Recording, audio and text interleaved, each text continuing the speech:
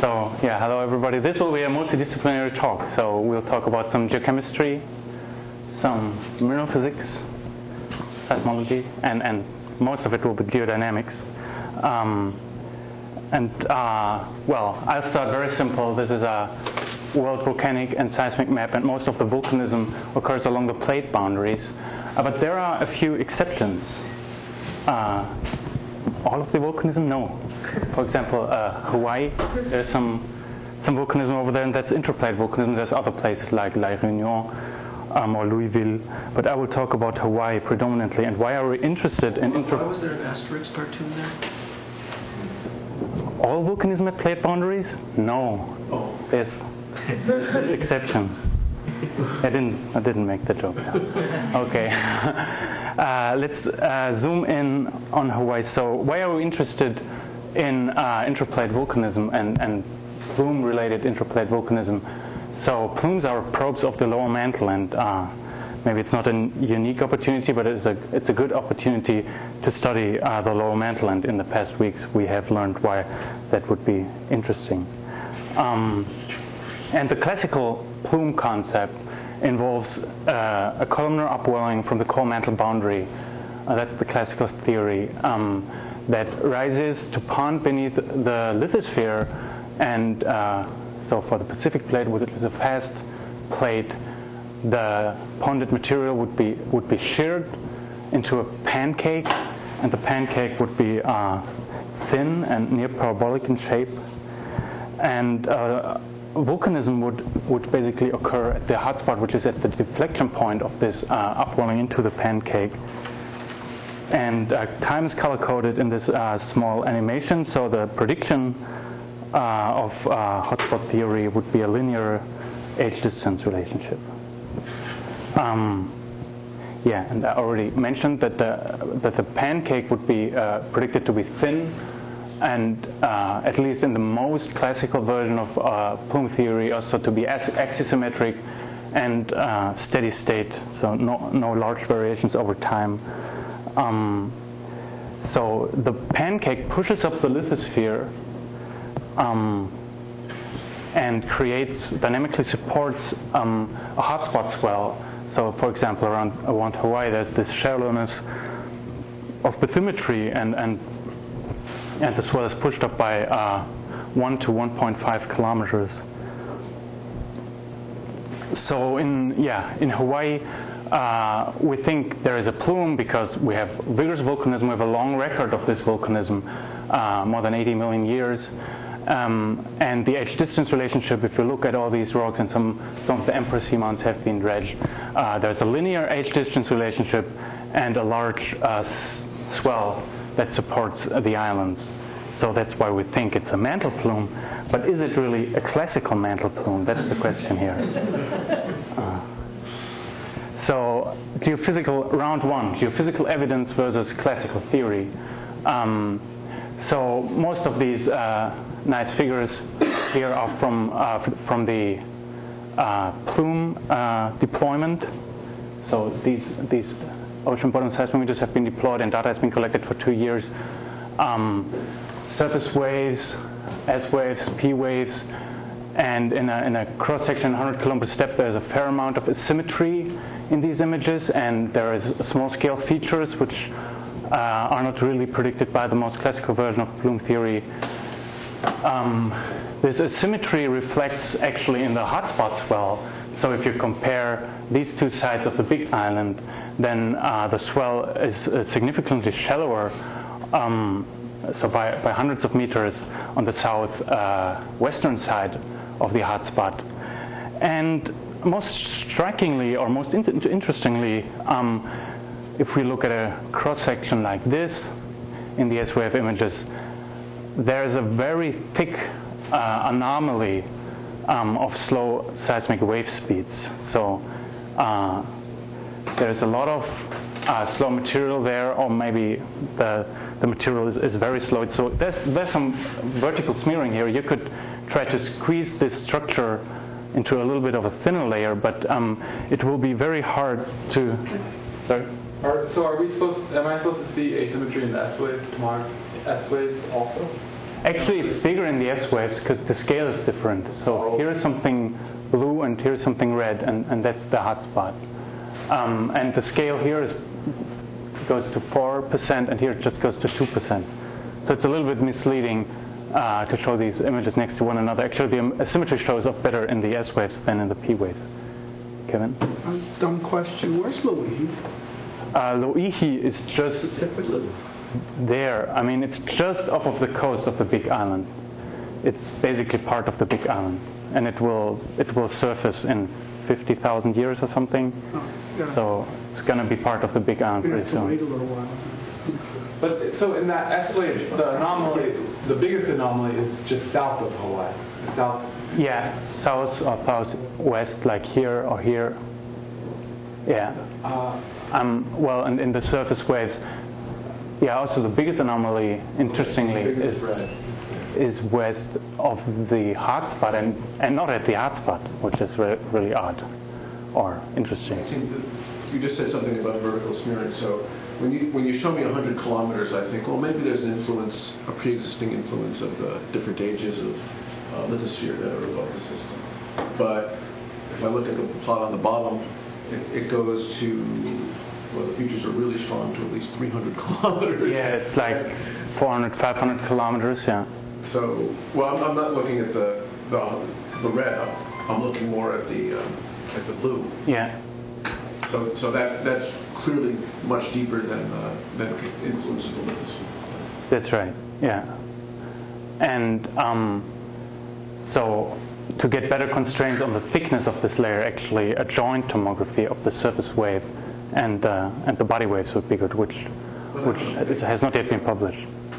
If you asked me without any data what the tomography of Hawaii would look like, I'd say there's going to be a big red spot underneath it. Yeah, well, that's right. But you know about the big blue spot. Yeah, the blue spot would be a curtain of downwelling. So that would be also predicted by geodynamic models. But we would expect this red blob not to be as thick. Okay, there is some vertical smearing here. We don't know exactly how thick it really is, but the constraints from the surface waves, so they give, there's no scale here. So they give like anomalies of, I don't know, 4 or 6%, and not 10%. So you would need like, if you squeezed all that structure into a thin layer like this, which is predicted from the thermal plume paradigm. So the plume is only driven by thermal buoyancy, classical thermal plume theory. Then you would end up with a problem in terms of reconciling it with the surface waves. Anyway, let's turn this around. The joint. I just the other day I got an email from Cheng, and the joint tomography has been done. So, and I guess I'm not sure how preliminary these results are, but they show the same thing. So this is the same data, but another group, and they looked at the joint tomography, and they see a thickness of this broad body of low wave speeds of about 400 kilometers. Then if you look at we've seen some of Barbara's images, cross sections of her newest model from the full waveform tomography, and this is a 3D image, and it shows Hawaii here. So this is the hot spot. So we're looking south. This is like the South Pacific superswell with a couple of hot spots. And Hawaii, the Hawaii plume conduit shows up a little bit differently than in these models, but we also see some evidence for a broad structure over here. And these depths are actually also between 300 and 400 kilometer depth. So the different, and this is a totally different data set and a totally different method. So these complementary these complementary methods and different groups have shown the same thing. So round 2, volcanic record versus classical theory. If you look at the crustal thickness along the Hawaii Emperor Ridge, you can translate that into some kind of a volcanic flux over geological time. And there have been huge variations in volcanic activity. Apparently there's a dominant period to this variation, which is about 15 or 20 million years. But more importantly is just qualitatively there are variations, and these variations are quite huge. So like 50% of the signal, volcanic flux varies by 50% or 100%, depending on which reference value you take. And another enigmatic observation, so this would be around 3 patterns of volcanism versus classical theory. Just very briefly, volcanism does not only occur at the hotspot. There's also active volcanism on the older islands. So some of you might be familiar with Diamond Head, this volcano in Waikiki. So Waikiki is just here. Is like 100,000 years old or so. So it's basically has been active very recently. And there's also recent activity on the flexural arches of Hawaii. So there's widespread volcanism around the hotspot, at least low volume volcanism. So these are not very, very big volcanoes, but they have been actually erupted in one day, most of them. Just one eruption. This is around 4, if I counted correctly. The geochemical asymmetry versus classical theory, that might be also familiar to some of you, that Hawaii, at least in the southern part of the chain, consists basically of a double chain, and each of the trends has a quite distinct geochemical signature. In many isotope systems, the lower and the K trends would actually be different. And the preferred model to explain this difference is that there is some bilateral asymmetry in the deep plume stem. It's a kind of a simple-minded view, just extrapolating everything back down to the core mantle boundary, basically. Maybe there's something to it. I mean, for example, if the Hawaiian plume comes off of the side of a LLSVP, it's possible that one side of the plume takes different material than the other side of the plume, because this material might originate from here, and the other might originate from the LLSVP. But it's a speculation at this point, and I'll just show that even without some intrinsic asymmetry in the deep plume stem, we can produce geochemical asymmetry in the lavas.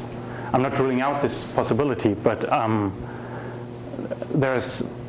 so things are a little bit more complicated. I'll show that later. So just to wrap up these observations, which do not comply with the most classical version of plume theory. So we've talked about the seismic constraints and mostly the thick low velocity body, and also the overall asymmetry. Then the volcanic flux variations were kind of enigmatic. The secondary volcanism, which is widespread. The asymmetry in geochemistry, and also the asymmetry in the geometry of the swell. So we have a lot of asymmetry in the Hawaiian plume. So that leads to the problem statement. The plume pancake is probably not symmetric, and it's also not thin, at least it looks like in the seismic images. And if there's these volcanic flux variations, maybe it's also not steady state. So the plume paradigm, or the classical plume theory, the most classical version of this theory, is perhaps too simplistic. So where do we go from here? If we look at such a cartoon of the mantle, and we've seen similar cartoons over the past 4 weeks, then there might be some, or it looks like we image some fair amount of chemical heterogeneity in the deepest earth, and these LLSVPs should be chemically dense, so maybe they consist of eclogite that has been recycled into the lower mantle or some primordial material. At least this eclogite should come up somewhere, and the plumes are a good candidate for advecting this material up. And also a heavy material, chemically distinct material from the piles should eventually enter into the plumes. So that's why people have started looking at an alternative to simple thermal plumes, which are thermochemical plumes. And thermochemical convection is more complex than purely thermal convection. You may think about a lava lamp. It's not a perfect analogy, but in a lava lamp you have two different fluids, wax and water, and wax is intrinsically heavy and intrinsically dense. So you heat the wax, but it doesn't rise because it's still denser than the cool water around. So you have to actually heat it more, and then you start to form plumes. But looking at a lava lamp essentially never gets boring, because these upwellings are very crazy and very complex. And same, so this is a time series here. Same for thermochemical plumes. This is lab work, and I think we've seen these images before in another lecture. These are numerical predictions of a thermochemical plume, and also these are fairly complex here. In this case, the 660 discontinuity plays an important role. Well, the bottom line is thermochemical plumes are intrinsically dense, and they can be complex in behavior and also fat because of that additional chemical buoyancy. And mafic lithologies such as eclogite, which has been recycled into the lower mantle, are good candidates for this chemically distinct material. Maxim, when you said chemical, you mean compositional? Yes. Okay. That's the term of art in the field? Thermochemical plumes, yeah, that's the term of art. Curious. Yeah. In contrast to the thermal plume, which is just a thermal upwelling. Yeah. Well, for Hawaii in particular, there is good evidence for mafic materials in the source. So, for example, if we look at this plot from Hertzberg, so purely peridotic partial melts should fall. I guess this is a simplistic view, and some of you can basically correct me, I guess. But purely peridotic partial melts should fall in this black field. And it's, I think, at least at high pressures, it's hard to cross this thermal divide here, this black boundary.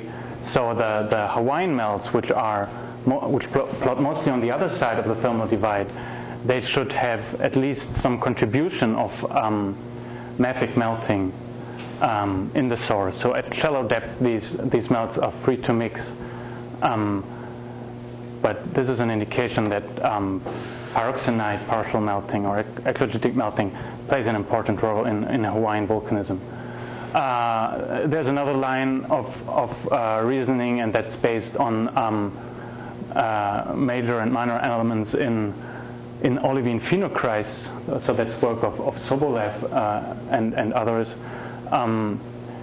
And these are also indicative for some contribution of pyroxenite in the source, and even more so in the lower side of the chain than the Kea side. They have tried to put numbers, with osmium isotopes and strontium isotopes. Yeah, I'm not sure how much you can believe this, but there's maybe a 50-50 contribution of pyroxenite versus peridotite in the source of Hawaiian lavas. What's at 0 in that? This I guess this would be 0%. No, this would be 0% pyroxenite and 100% peridotite, and that's a mixing hyperbola. Although, I don't know. You should know more about this than I.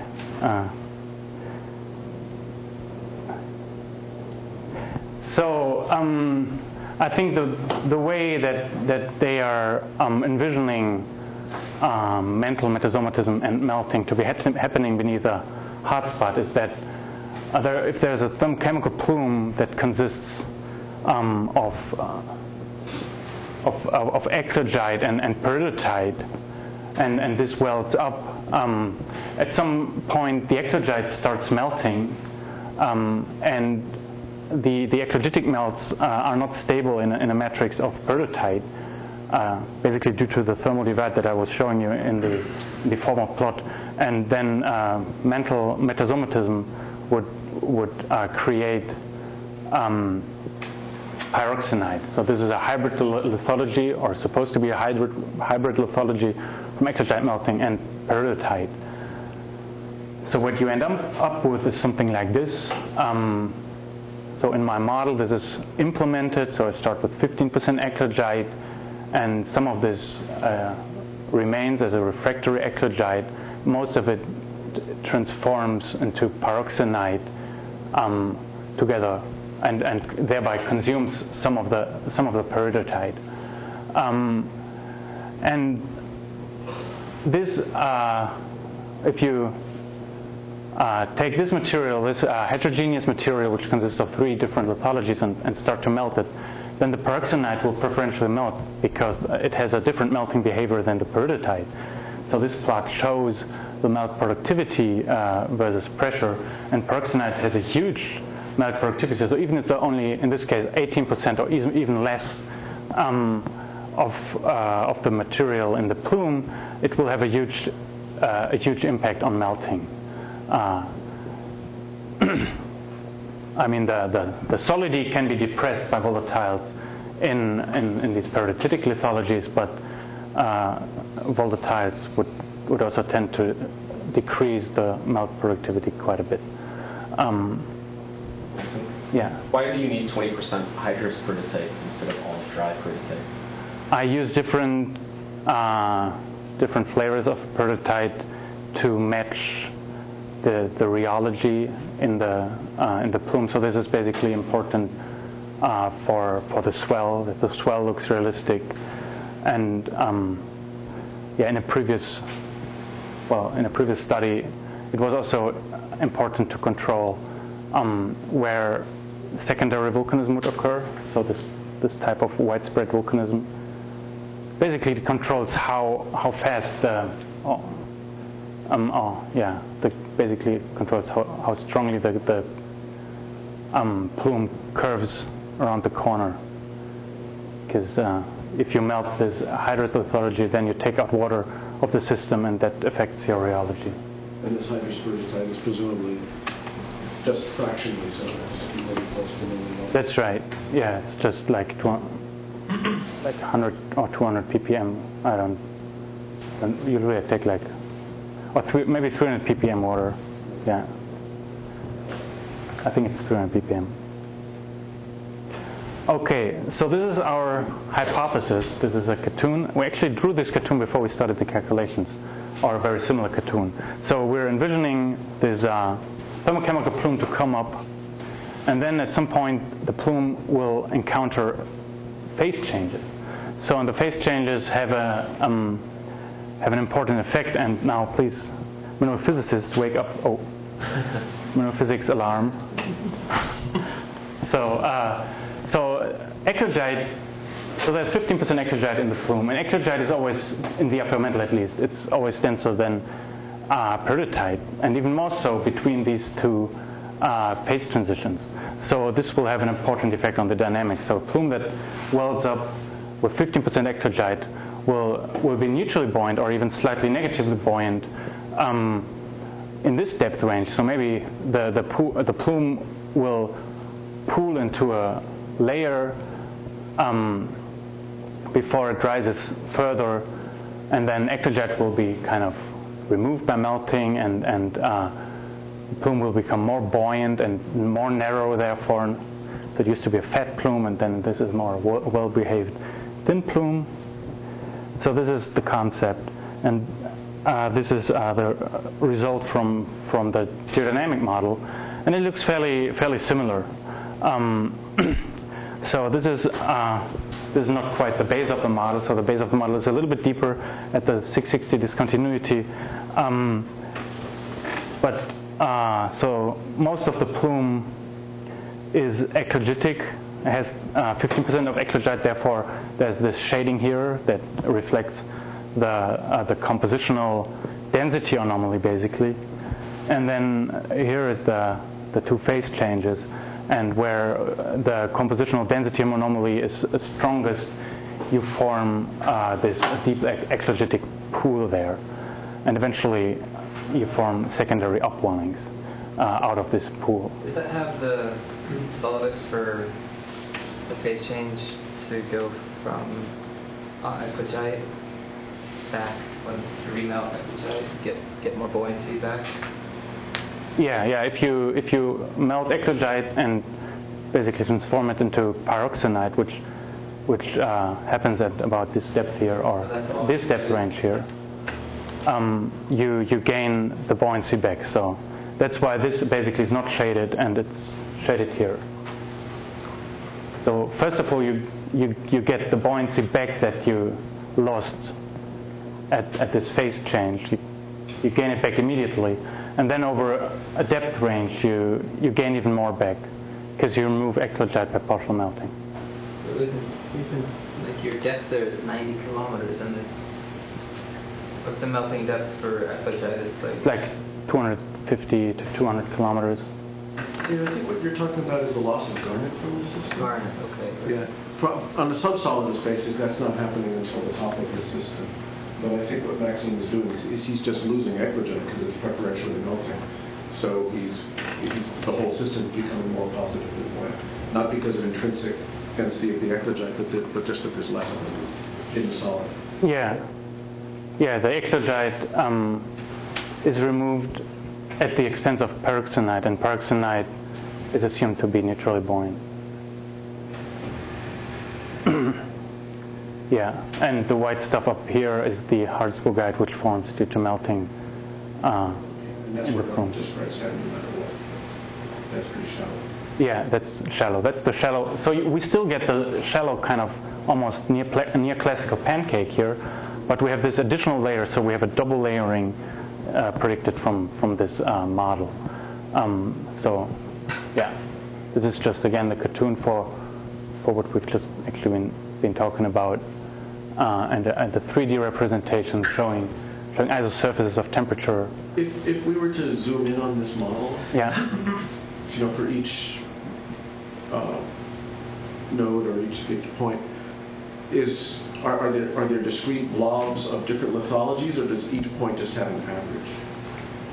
There's different tracers. Each of these tracers has an average, so it's not the code would not be possible to completely separate eclogite from. So questions about what the length scale of the eclogite pods are and their buoyancy within the plume can't be addressed with this. Well, that assumes basically that this length scale here is somewhere between 1 meter or 1 centimeter and a kilometer or 100 meter, maximum 100 meter, something like that. Because I'm sure you appreciate, but if the eclogite pods are sufficiently large, then they just start falling through the plume, right? I guess so, yeah. Yeah, that cannot be addressed with this model.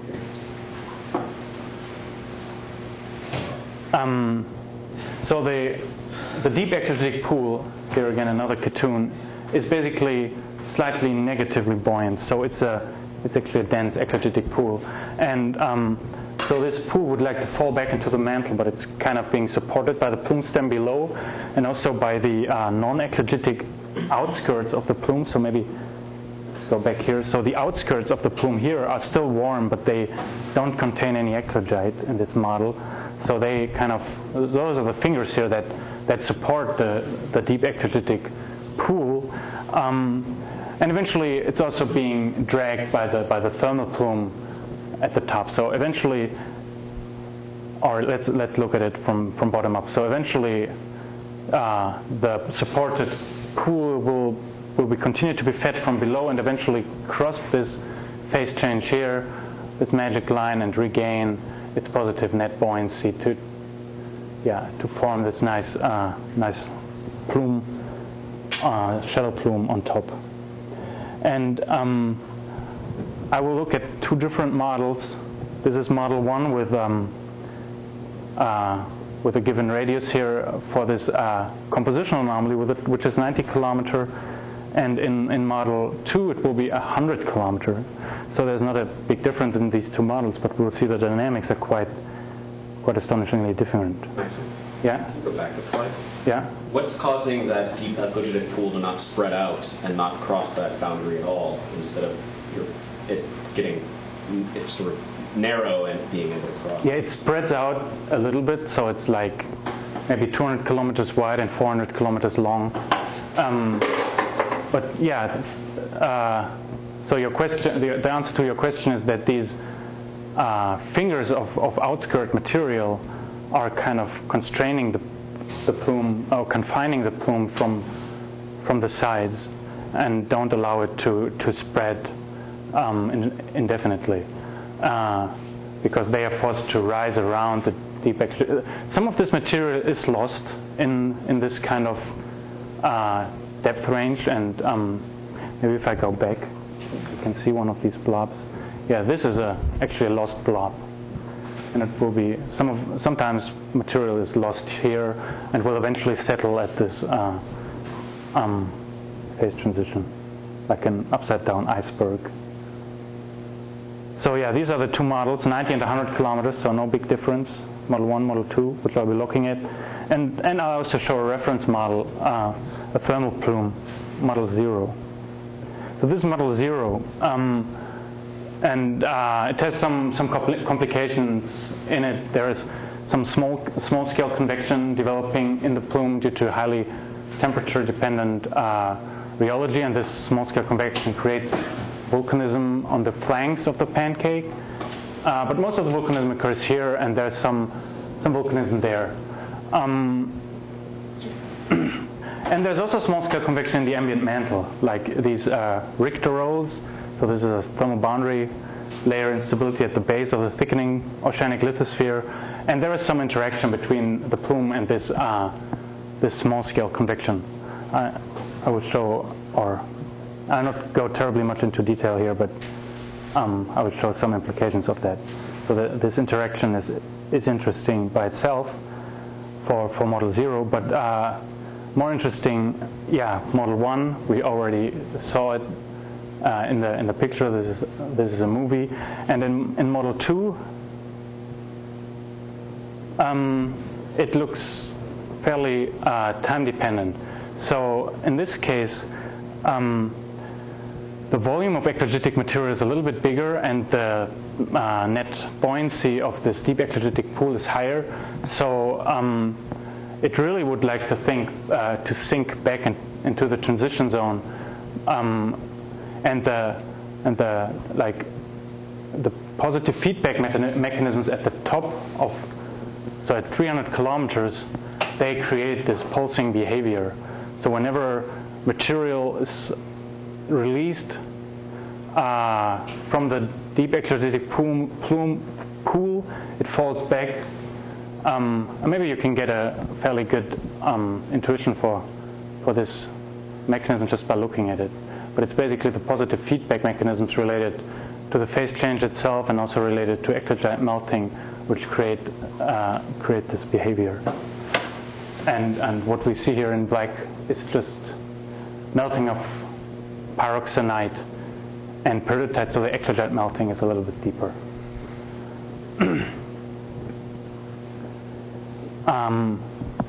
So the Model 1 was also asymmetric if you look at the cross-section going out of the plane, but this model at a given snapshot can be very asymmetric, and that has implications,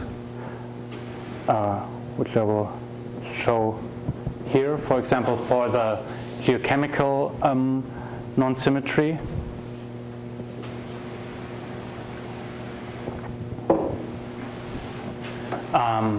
we have looked at these observations here, geochemical asymmetry and also the asymmetry in seismic wave speeds at a given depth.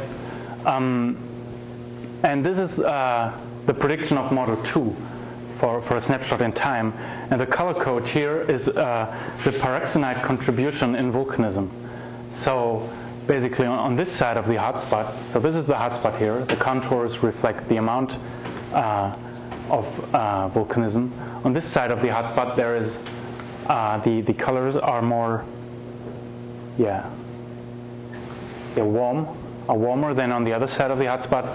So this has a lower pyroxenite contribution volcanism than this side. So this could address some of these differences qualitatively. And if we play this, then you get a sense for how time dependent it is. So actually the hotspot moves around a little bit. It wobbles by 50 kilometers or so. The wobble is not sufficient to basically violate the constraint of a linear age distance relationship, but it's an interesting prediction of this particular model. Does that have crustal thickness predicted of where it would be melting? Yeah. So the contours are, I'm not quite sure in this particular plot here how the contours are arranged, but the contours are the rate of volcanism. So you can create crustal thickness from that. And this plume, your reference plume is completely steady, right? Yes, the bottom boundary condition is completely steady. So this time dependence completely arises from the dynamics within the deep ecliptic pool. It's basically because this deep ecliptic pool is so metastable that any small perturbation. So actually here there is some small scale convection interacting with the plume. So this pushes the DEP a little bit to the other side. But it's just a relatively weak perturbation, and it wouldn't be able to influence a simple thermal plume by very much. But such a thermochemical plume is sensitive to any perturbation, or also mantle heterogeneity, or ambient like flow, like mantle wind. So it would be a very sensitive plume. So this is model 0 again. Model 0 also shows a little bit of asymmetry, but it's much more subtle. So here the color scale is different, and the asymmetry is more subtle. So you can get like a 5% difference in pyroxenite distribution between the different sides. But you can get something. And you can also predict some geochemical difference actually between these, like the secondary volcanism happening away from the hotspot and the shield stage volcanism happening at the hotspot. But I would like to make this point, which is maybe more important here. So from the plume that I was just showing in the movie, which showed these nice pulsations, the prediction in terms of volcanic flux over time would be the blue line here on model 2. So there is a fair amount of variation, and the observations are in the gray line. Well, it's not really an observation, it's also a model based on the observations. But if we believe this model, then our predictions in terms of the numerical model do well in matching the amplitudes, but do not so well in matching the periods or wavelength of this von Archen-Lind curve. Well, I guess we haven't done a lot of different models in this respect, but I expect that the rheology will, so that the wavelength here will be sensitive to the rheology. Model 1 would be almost a flat line. Model 0 would be also a flat line, and somewhere in this range, it depends a little bit where you put the small scale convection. So you can basically move if this is the plume, and this is small-scale convection. You can basically move the small-scale convection relative to the plume. This will change your flux by a little bit, but only by 25%, and not by basically 100% as in these curves. So now we compare this, the numerical models with seismic models. So this would be a synthetic seismogram, a synthetic seismic image from Model 1. And if we do a resolution test using the Plume data set, first of all, I would just, this is the synthetic, this is the observations, and these are horizontal cross sections. But let's just look at this other model, which I showed for the joint tomography. So these two are showing a similar cross section, and this one as well. And this synthetic seismic image would blur out into something like this if you did a resolution test due to the smearing that is inherent to the inversion. It looks somewhat similar to Cecily's image, and I think it also looks similar to Cheng's image. If you go back, Cheng's image, maybe if you believe their structures, you can almost see this double layering. So this is at like 300 to 400 kilometers, the second layer, and this is actually 400 kilometers here. But it's maybe a little bit over-interpreting this image. Anyway, the main point on this slide is, if you take Model 0, which is basically a more or less classical plume, and Model 1, and compare both to Cecily's image or to Cheng's image, then I think Model 1 does a better job in matching the observations.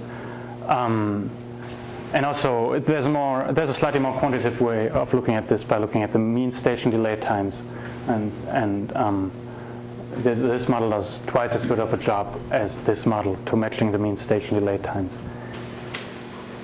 Okay, just for the secondary volcanism, if you remember, I just briefly walked through this. This is maybe not the most important constraint.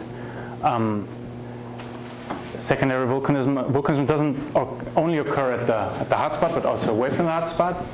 So those are basically those could be related to these predictions of the model. There's widespread volcanism, and also the volume matches by the order of magnitude. But also, I turned it around. I don't know why, but this is the Model 0. Also for the Model 0, we actually get quite a nice fit even in the geographical locations of these predicted secondary volcanism. So this is not a good observation to distinguish between a classical and a non-classical plume. So let's wrap up. So for Model 0, we didn't do very well in matching. So if this is a yellow or an orange here, we didn't do very well in matching or in explaining the volcanic flux variations that have been recorded over geological time. We did fairly well in explaining the secondary volcanism, as you just saw. For the geochemical, there's some symmetry predicted from Model 0, but it's fairly small, and we haven't really tested quantitatively whether we can really explain the characteristics in terms of the different isotopes and whatnot for the different chains. So qualitatively, yes. Quantitatively, no. So this is a yellow. And seismic constraint, this thick body, we cannot really predict that from Model 0, which is a thermal plume that interacts with small-scale convection. The thermochemical plume, Models 1 and 2, we can explain the volcanic flux variations very well, and also the secondary volcanism. In terms of the geochemical symmetry, same thing. We predict qualitatively, we do predict the symmetry, but I have not demonstrated that we can quantitatively match the data. And in terms of the seismic constraints, I hope I convinced you that so far this is the best model to explain this observations that recently came up. So this is the conclusion. Thermochemical plumes that comprise about 15% of eclogite are predicted to pool in a deep eclogitic pool and to form this double layering of hot material, which can explain the thickness of the low velocity body beneath the Hawaiian hotspot, and so the dynamics in the deep eclogitic pool can also give rise to geochemical asymmetry of hotspot volcanism without putting any heterogeneity. So this relates to Mark's question at the bottom. So basically in the lower mantle at the bottom of this model. And yeah, it can also account for the volcanic flux variations. So the inherent pulsing of the plume again is independent on the lower mantle. That might be additional pulsing or additional flux variations that come from the lower mantle, and there might be additional asymmetry that comes from the lower mantle. That's not anything I rule out here, but I'm just demonstrating that this can arise entirely from the dynamics of the deep eclogitic pool. So the take-home messages is, I'm not fat, that's always what Obelix says, but nobody believes him. So maybe it's also double layered, and not, well, this point basically makes the point that, so this is a study that was geared towards Hawaii, and we would have to look at each hotspot individually. So I'm not saying like every hotspot is a thermochemical plume, and actually, if you vary this eclogite content by a couple of percent, and I demonstrated it by showing these two cases, Model 1 and Model 2, which are fairly similar. So what I'm saying is that there is different regimes of thermochemical plume ascent, and every plume might look a little bit different from the other plume. Yeah, thank you for your attention.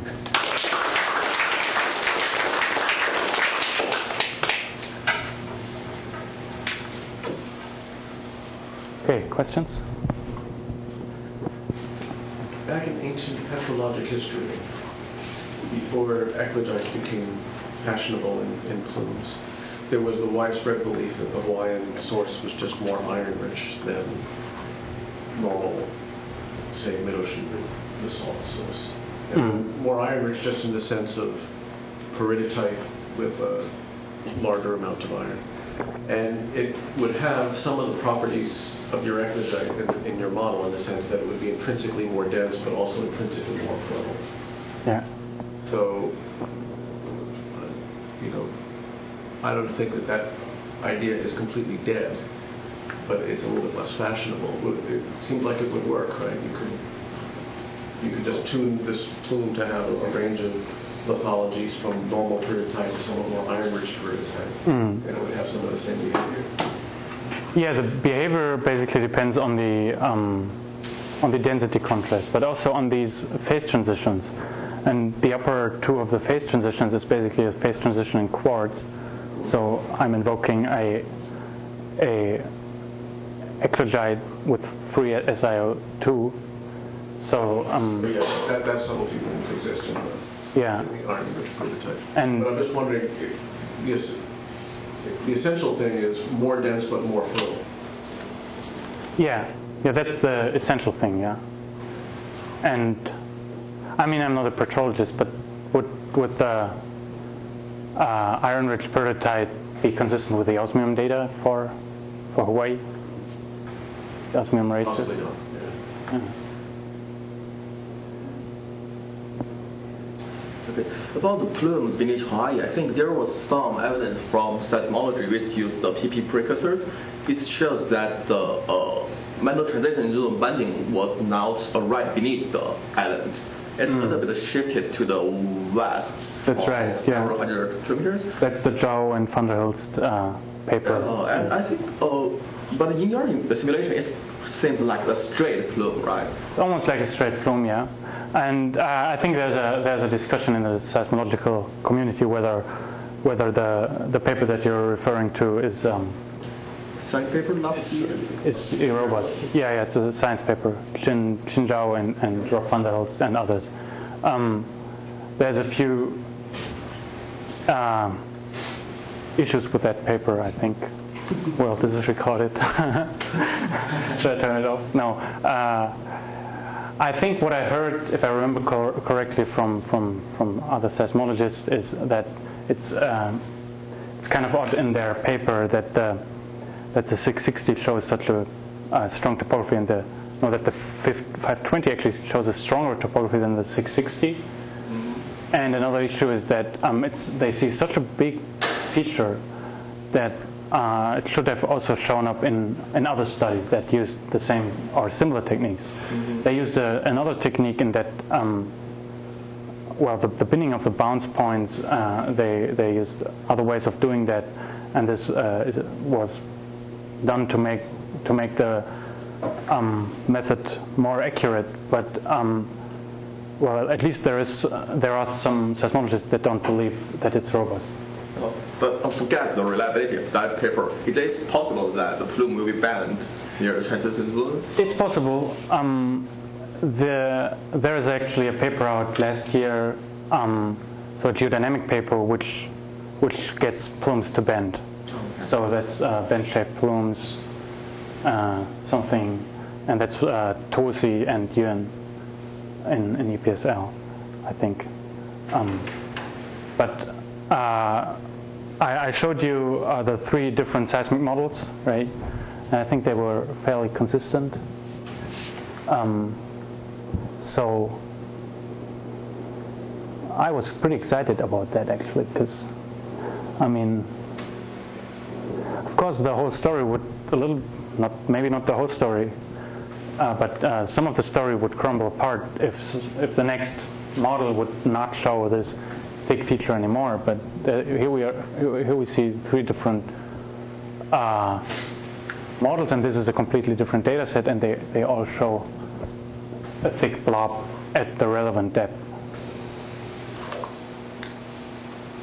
I wonder if a double layer plume would be an easier way to explain some of the non-age progressive hotspots, like the Azores, for example.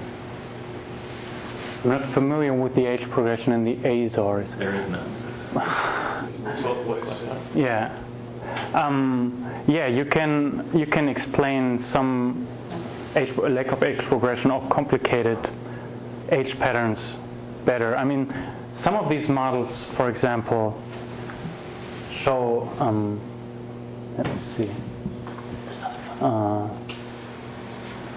Let's just put up one of these images, then it's easier. Some of these models show this shallow plume to be traveling like from here to here and then jumping back. And that wouldn't be a linear age distance relationship anymore. And just looking at also earlier studies on thermochemical convection, in thermochemical plumes, just as I mentioned, it's like in the lava lamp, everything is more complicated. So I can imagine other regimes of thermochemical plumes which show even more complex behavior.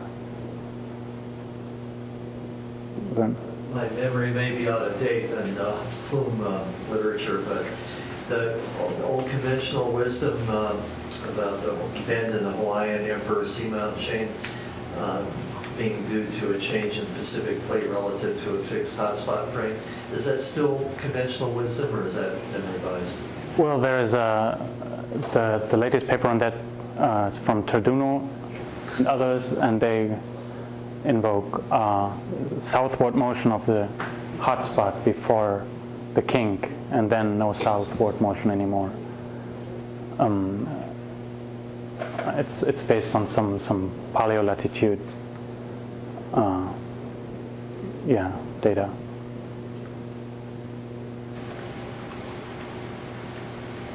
Is the the height of the topographic swell above a plume or hotspot is just related to the buoyancy flux. So you can't. So it's non-unique in terms of figuring out whether it's a thermochemical plume or not, because you would just trade off mantle potential temperature with compositional buoyancy. In this case, the buoyancy flux in the lower part of the plume would be relatively small because you have the compositional anomaly, but then you remove the eclogite here, and this pancake still generates a sizable swell. And this pool down here is almost neutrally buoyant, so it wouldn't have an effect on the geoid. It's near neutrally buoyant, so I don't think you can distinguish this plume from a thermal plume readily. Does the reference model have a higher potential temperature and then predict different melting? No, actually, this has a bigger radius of the thermal anomaly to be able to pick this material up. Has the same reference temperature, but then eventually the radius will be similar in the shallow. So this model will have a similar radius than the other thin classical model in its shallow part. The code predicts a swell, and the swell in these models has about the right dimensions. More so for model 1 than for model 2. For model 2 it's a little bit small because I put more eclogite in there. Interestingly, the swell is asymmetric. I don't have an image, but it is quite asymmetric, like observed. Is the existence of a pool sensitive to the potential temperature difference across the? Yeah, if you make the plume hotter, you basically have to increase the eclogite content to still get a similar behavior. And the Hawaiian plume might be the only plume that is so hot to actually pick up so much eclogite. Other plumes that wouldn't be able to just carry enough eclogite to this depth. So that's a little bit the way I see it. So Hawaii might be also unique in showing this double layering. Maybe not in the double layering, but at least unique in being carrying so much eclogite. Training dense material from the bottom. Yeah. So it depends on the buoyancy flux and the radius of the conduit. It depends on the thermal buoyancy flux, yes. Yeah, but I didn't. Your question was whether I varied the temperature between the different models, and I didn't. I varied the radius to increase the thermal buoyancy flux and be able to carry this compositional material, and then eventually, the radius. Cool damps out the amplitude. I think Muhammad had a question. Yeah, I was just wondering about changing seismic model, if this is a result of a joint inversion for surface and body width model, because it has a shallower base for the anomalous body. Yeah, this one. It's the upper plate. So this is a joint inversion, but I don't really know much about this model. It's not published, or this is going to be discussed at AGU. So AGU abstract submitted. Because the lower one is, I guess this is finite frequency model. Yeah. Which has deeper base. It has but it's also, actually Cheng also showed me an image for a pure S-wave inversion, and it looks very similar to this one. Cecily, I think, mentioned that her results don't depend very much on whether she uses ray theory or finite frequency theory. And it's, you have a better depth constraint by including the surface waves. Again, I don't know very much about the model, but if I believe this image, just like this, then I guess I would just trust this depth more than this depth here, because at least theoretically, conceptually, the smearing should be less in a joint inversion.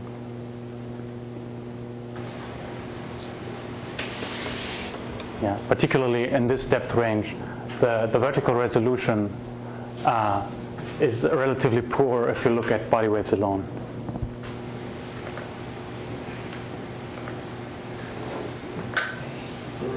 We 9 o'clock tomorrow?